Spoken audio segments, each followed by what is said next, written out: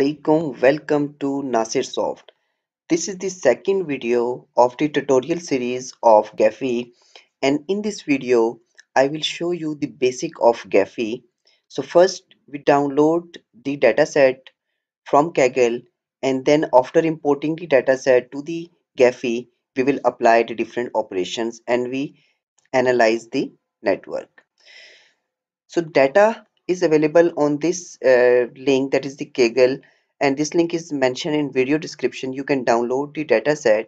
This dataset contains the three different files. The first is for Edge, the three different CSV file. The second is Hero Network CSV, and third is nodes.csv. The first step is to download these files. So after downloading the data, if I open the nodes.csv file, here you can find the two columns. The first is the node column and the second is of its type. So we have two different type. The it means that two different node. The first is comic and second is hero. Okay, so two different node types in this data that is used, that is comic and hero. And when I open the other file, that is edge.csv file, it contains also two columns. Okay, and each individual rows represent a single edge. In Gephi, the edge table requires two columns. The first is source and target. In an unidirectional network, it does not matter which node in which column. But when we talk about the directional graph or edge network, the source contains the starting node and the target contains the targeted node. So the first step is inside the edge.csv file, rename the column A to the source and the column B to the target. As the Gephi basically understand the edge table with the source and target, so therefore I rename it target and save the file. Yes. So our first step is completed, that is to download the data. As this data is already prepared, so therefore there is no preparation required at the start. So now we move to the second step, that is loading data to the Gephi. So open the Gephi.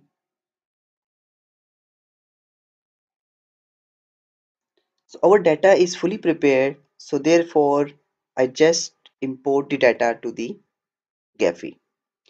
Click on the new project,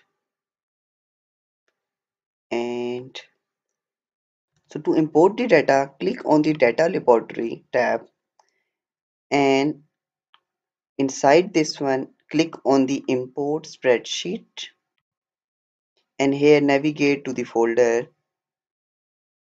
that is where you save that folder. In my scenario, this is inside the desktop.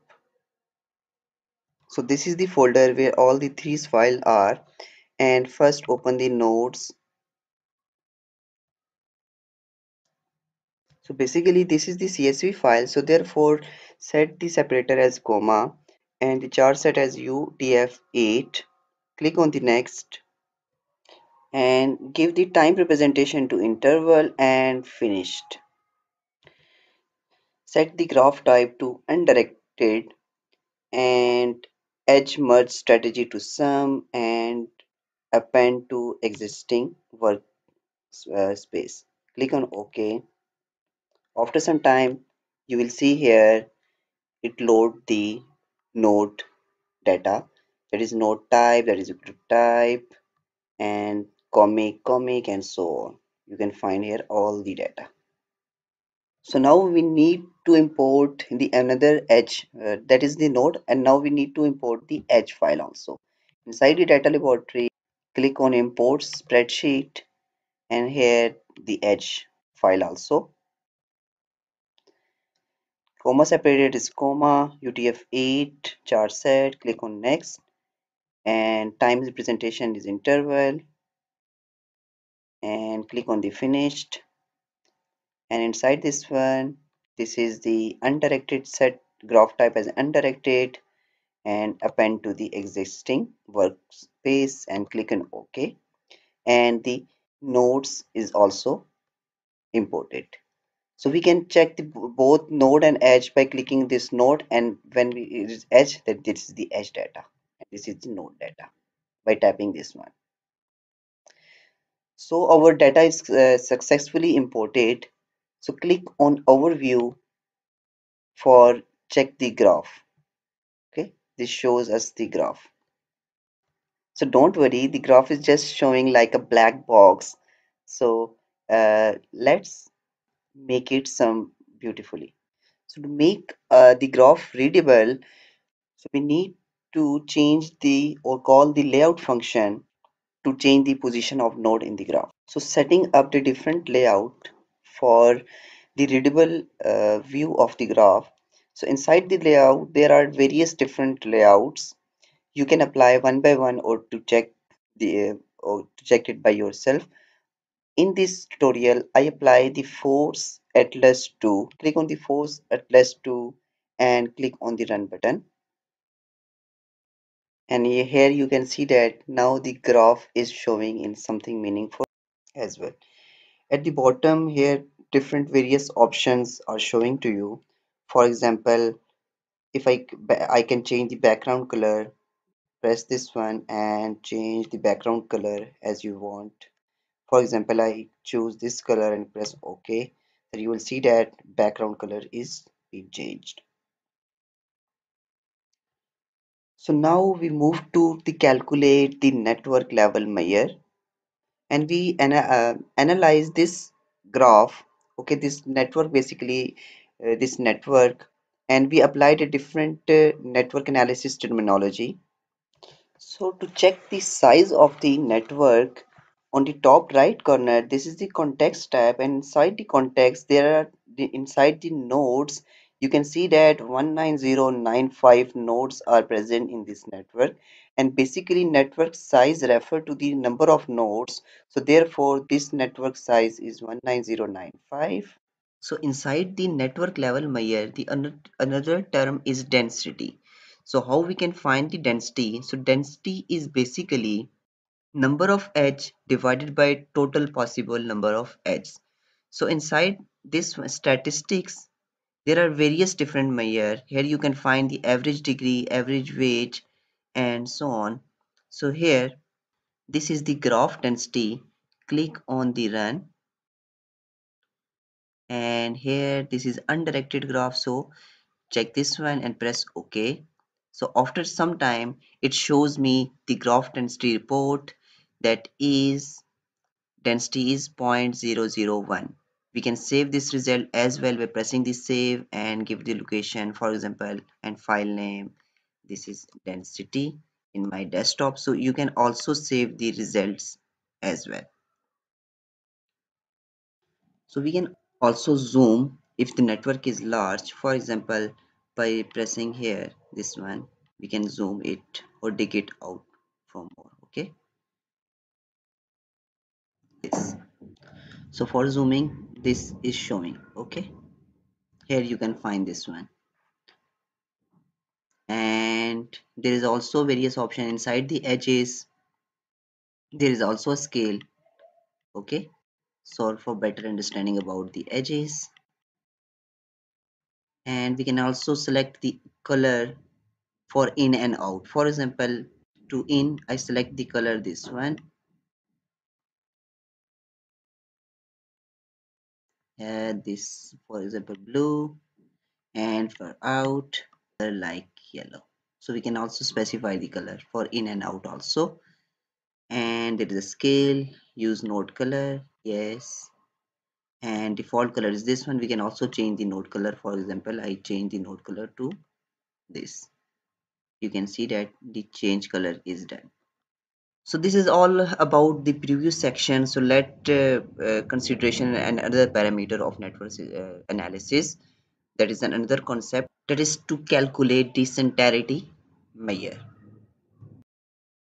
A collection of matrices used to quantify how important and influential a specific node is to the network as a whole. There are several centrality measures, but in this video I will cover the degree, closeness and betweenness. So first of all we will talk about the degree. A node degree, if we talk about a single node degree, is the number of edges a node has. So to calculate the degree, inside the statistic, click and on the average degree, click on the run button, and it shows me that the average degree, basically for each individual degree, it takes the average as a whole network. The average degree is 12.065, and this picture also show me the degree distribution. Or if we, this is the whole network degree. If I want to see the each individual network node degree, then close this one, and inside the edges, the node, sorry, and inside the data laboratory, here you can find a new column that is degree, and here all the individual node degree is mentioned. For example, 1, 2, 12, 6, 5, and similarly so on. So here a new column is added that indicate the each individual node degree. Now we will discuss another centrality measure, that is closeness and betweenness. Closeness is a measure how well connected a node to every other node in a network. A node closeness is the average number of hoops required to reach every other node in a network, where the hoop is the path of edge from one node to another. So in Gephi, inside this statistic, here click on the network diameter run based on your machine, and here select the undirected. So based on the machine, it will calculate the betweenness and closeness. Okay, it will take some time. Click OK. So it will take some time, and in the result basically it calculate the closeness as well as the betweenness report. So let's understand what is the betweenness. Betweenness measure the importance of a node connection in allowing nodes to reach other node in a hoop.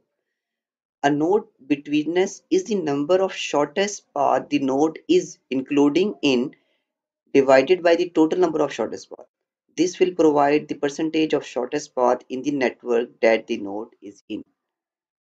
So after some time it shows me the result that diameter is 5, radius 1, and average path length is 2.4450, and this is betweenness centrality distributions. To check the individual report, this is the overall network report. So to check the individual report, close this one, and inside the nodes and inside the data laboratory, inside the node section, here you can see that two new columns are added, that is the closeness centrality for each individual node, and this is for the betweenness centrality for each individual node. So this is the individual report inside the node section. Okay, so one last thing, to check the edge weight, that is auto calculated inside the Gephi. So to see the each individual edge weight inside the data laboratory, here go to the edges, and inside the edges, here you can find the weight. Inside the weight column, the weight column is added. So inside the weight you can each individual node weights. One last thing in this tutorial, that is how you can change the color of or make something more visualize the nodes. So inside the appearance, as you see, there are two things, that is nodes and edges. So I want to change the color of nodes. So inside the node there are three different options. The first is unique, the second is partition and ranking. If I change or click the unique or press this one, then it will change the whole color, whole network nodes with the same color. Okay, but in this tutorial I'm going to the ranking, and inside the ranking I here select the degree. So basically on the base of degree, I change the color of each individual node. Okay, if the nodes that have higher degree have different color than the other one, there is the color something scale. Okay, I applied this scale. You can also change the scale as well. Okay, click on apply. As you can see that it changed the color of the nodes. Okay, here you see that the majority of nodes has same color. It means that more nodes have low degree. We can also change the color by on the top left corner here inside the ranking, inside the scale, double click on this one, and for example I change it to the red one and press OK and click on the apply.